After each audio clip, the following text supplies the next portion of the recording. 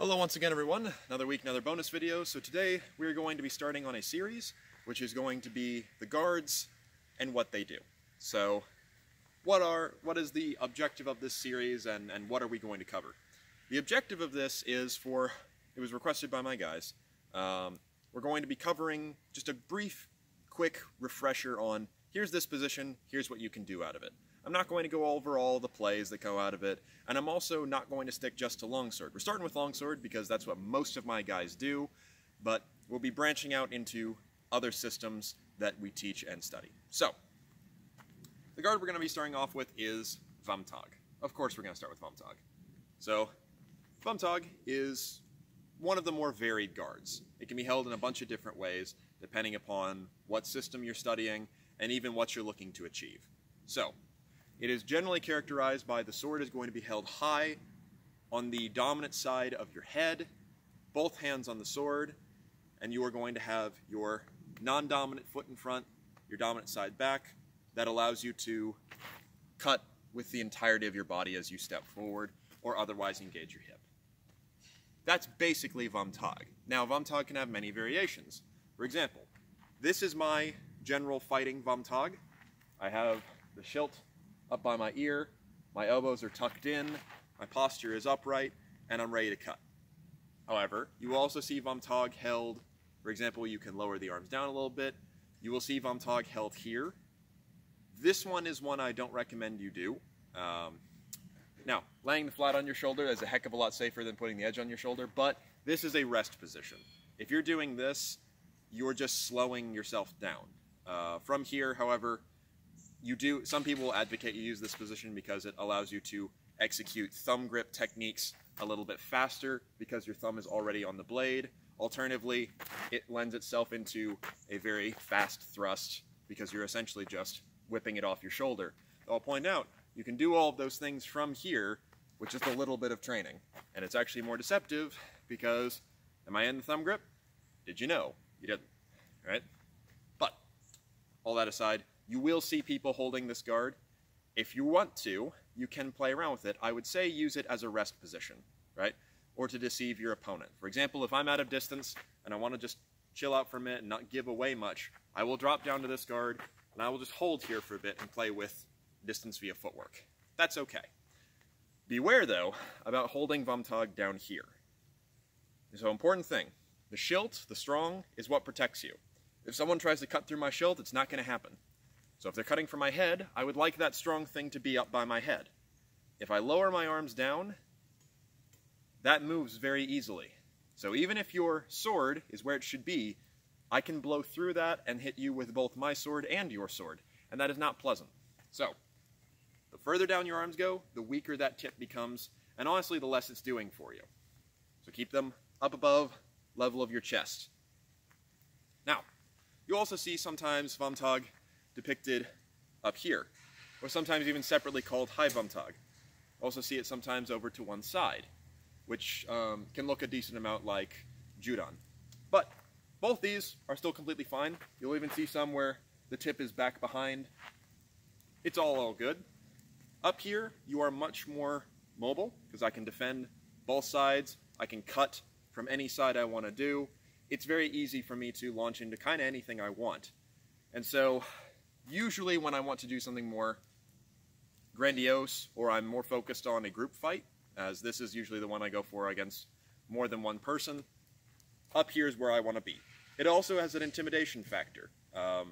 If you need to run down some time at a tournament, and you're fighting somebody who you've already made afraid of you, just pop up into this. That will cause them to back up. But, just be aware if they don't, because you are quite open to thrusts.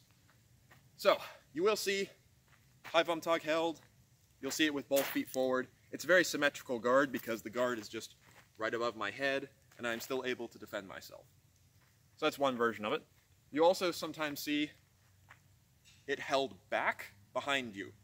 Now, this is where it branches into Zornhut / Polsa di Donna, which I'm going to include under Vom Tag because they're so similar. But essentially, you just take your normal Vom Tag, and you just fold your body back. Now, what this does is, one, it takes me a little bit out of presence, which is a good thing. Two, my core is now twisted up and ready to launch out with quite a bit of strength. My sword is held up behind me, so that way I can extend it with quite a bit of force, and it can't be intercepted, because I can still just turn back and keep it here, but here is going to allow a little bit more muscle engagement. Now, important note, when you are here, you need to be here only in the moment you're going to do something. Here, I can be deceptive, I can move around. This is not terribly mobile. So I'd recommend if you're going to use it, make sure that it is one of those moments where you're walking into distance, you set yourself and you let them come in or you're going in. This is not something you want to stand in for long periods of time. Now, you'll notice that my feet are twisted backward. That is because from here, you're going to be using a volta stable, or a shift of weight essentially at the same time you turn your feet to engage. This is an alternative to a passing step. So if I'm here in my normal Vom Tag and I want to attack, I can do it without stepping forward, but usually I'm in line, so I want to step forward. With this, I am going to be using the turning and pushing of my weight at the same time as I cut out. This brings my hip engaged and basically does the same thing as a passing step. Why would you do that as opposed to passing? Stylistically in some regards, because Fiore advocates that more than he does the initial passing step. But what it does is it changes the order of when you'll need to do things. If I pass forward with my initial action, my next action will require footwork of this line, right? Of this type rather. Versus if I don't pass my initial action, my next can have a much bigger step. So you can think of it as reserving your passing step for a latter action. And depending upon what you're doing, you may even blend them. For example, when I launch into my Zornhut, I will set myself, launch out powerfully, and then let this carry me forward into my follow-up action, continuing with it. Important thing to remember is that when you widen up your guard like this, right, and that's not to say you can't do this without the volta stable, you will see depictions of this, make sure that you are not cutting wide. You want to be cutting at a 45 or a 30. So even if I've got it up on my shoulder, it's there, it's coming straight down, or as straight as I can. Now, other instances you'll see of Vom Tag are going to be it held on the left side, of which there are a couple different variations, but generally you will see Posseidon a sinistra, you will see just left Vom Tag, or like I said, high Vom Tag can basically be left Vom Tag, just put my other foot forward. Important thing to remember on this side is that your reach is just a tiny bit shorter and your cuts are not as powerful because you're not lined up both hands with your core anymore. They're going away from it. So usually, if you, as the masters say, if you are right of hand, do not fence out of left. However, something to be aware of, if someone is folding up into left, be aware that quite a few people will like to rest on their shoulder. I even do this. I'll put the flat onto my shoulder, and from here I will instead launch out a short edge cut. So rather than launching long, I just fire that short edge straight out. That is something to be aware of because if you're not looking for it, it can be quite hard to parry. And it's very good for taking hands. So if you see this, especially if I'm doing it to you, and I'm telling you this so that people challenge me and I have to make it better, watch out for that guy. But, so what can you we've gone over kind of what Vom Tag is and a little bit of what you can do of it, but what is its main purpose? Vom Tag is really kind of the do-everything guard. There's nothing you shouldn't be able to do with about 2 exceptions, just because they come from below specifically. So, out of here I can launch an Unterhau, I can launch an Oberhau, I can launch all of my Meisterhau, regardless of what they are, without difficulty. The only thing I can't really do out of here would be a short edge rising cut, because I'm already up here. So, really, you can launch all of your cuts, and of course you can still launch a thrust. Even though the tip is back, it's still very easy for me to launch a thrust out without much difficulty. It's just a cut that turns into a thrust, as we've talked about before. So, the only thing that Vom Tag really doesn't have that other guards have over it is it doesn't have the property of Absetzen in quite the same way that you would. Not that you can't still get it, just that without the point being driven across with then the strong following it, you're not going to get that same effect, as opposed to here, I can still set aside, but it's a little bit different and doesn't quite lead to the same things. So that's really the only downside that Vom Tag has, is it's not suited to the task that other guards are more specifically suited to. It is the jack of all trades. I wouldn't say master of none. I would say master over pretty much all cuts.